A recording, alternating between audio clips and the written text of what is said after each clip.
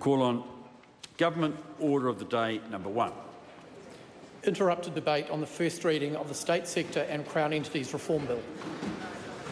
The Honourable Chris Hipkins. Thank you, Mr Speaker. Mr Speaker, the bill in question, the State Sector and Crown Entities Reform Bill, provides for greater integrity and accountability in the management of the wider state sector. It strengthens the public's, it will, I hope, strengthen the public's trust and confidence in Crown entities, which are often the face of the government, and it will often deliver vital public services to New Zealanders every day. It will ensure that Crown entities remain aligned and connected with the state sector, and it will bring more consistency to the regulation of conduct and remuneration of employees at the most senior levels of the wider public service. New Zealanders rightly expect Crown entities to act responsibly in the public interest and be good trustees of public resources. Crown entities are public organisations operating for the most part with public money for the public good. Part 1 of the bill makes 2 key changes to the Crown Entities Act. It requires boards of statutory Crown entities to obtain the State Service Commissioner's written consent to the terms and conditions of employment of a Chief Executive, and it introduces terms of appointment for up to 5 years able to be renewed for future Chief Executives of statutory Crown entities.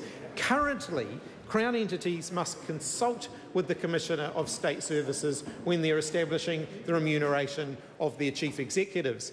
If they cannot reach agreement with the Commissioner of State Services, they then must consult with their Minister. If they still don't like the advice they receive from the Commissioner and then from the Minister, they can basically set the salary at whatever they like.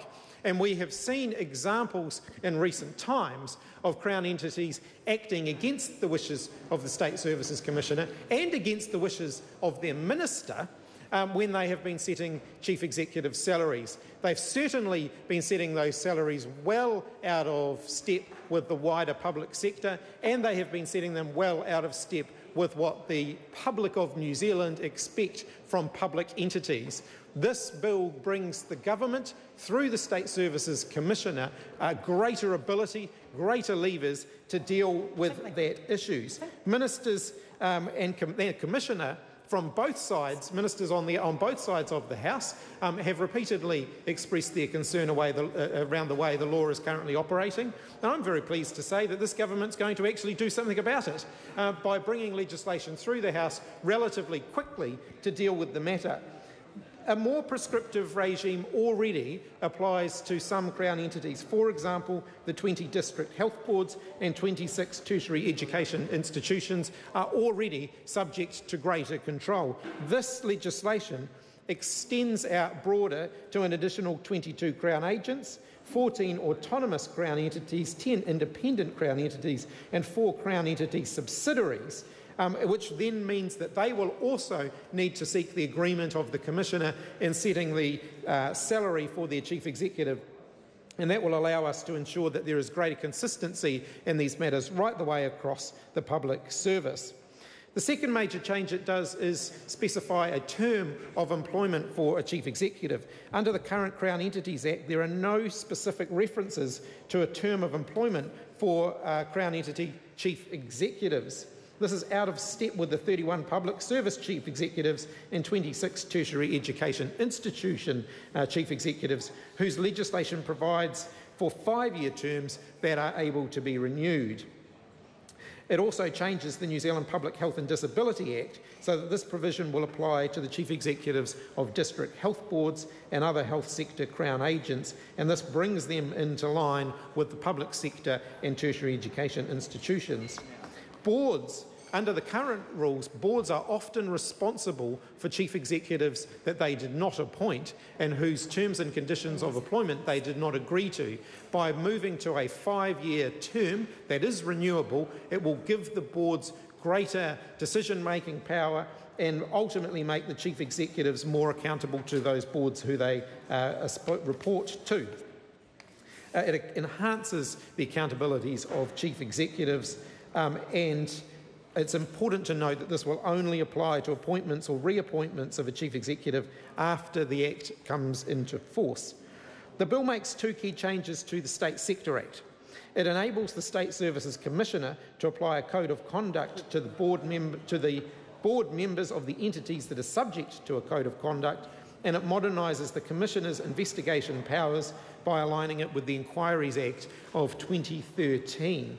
A code of conduct issued by the Commissioner cannot override or interfere with any statutory duties of board members or with the statutory independence of the independent Crown entities. The Commissioner's main powers of investigation beyond core public service departments come from the Commission of Inquiries Act 1908, the power to summons witnesses and receive evidence. The Commissioner has other powers in relation to the public service departments, for example, to inspect, to investigate, to obtain information, to enter departmental premises, to examine documents and to question staff.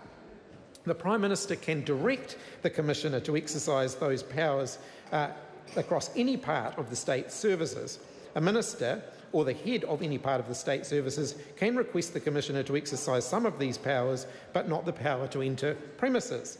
The Commissioner has extensive powers to investigate, but what powers are available in the wider state services depend on who asks the Commissioner to act. Therefore, it is becoming a very cumbersome and difficult web in order to navigate.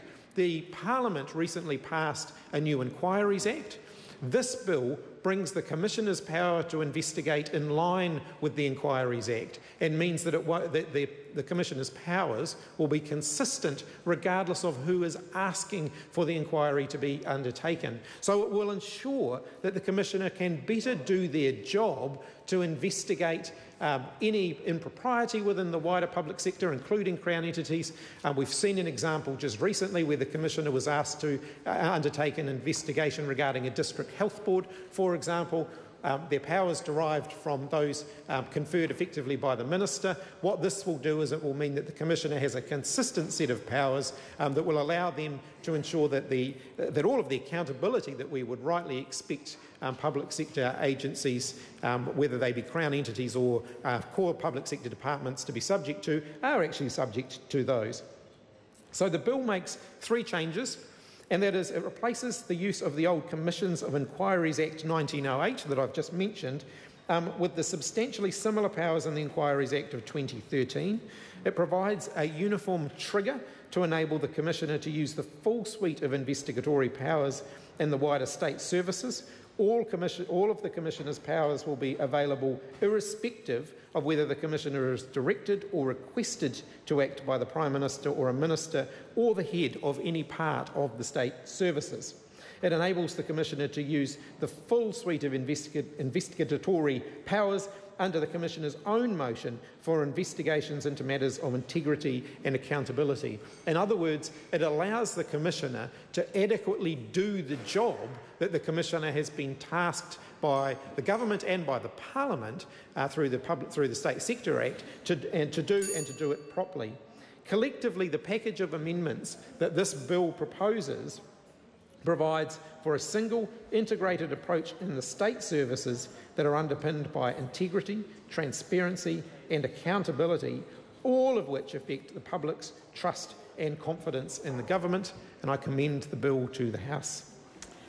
Just before I call the next speaker, can I make it clear that this is the Minister in charge of the bill and therefore that is counted as the first speech, even though the Honourable Andrew Little had 20 seconds late one night. The question is that the motion be agreed to. I call the Honourable Todd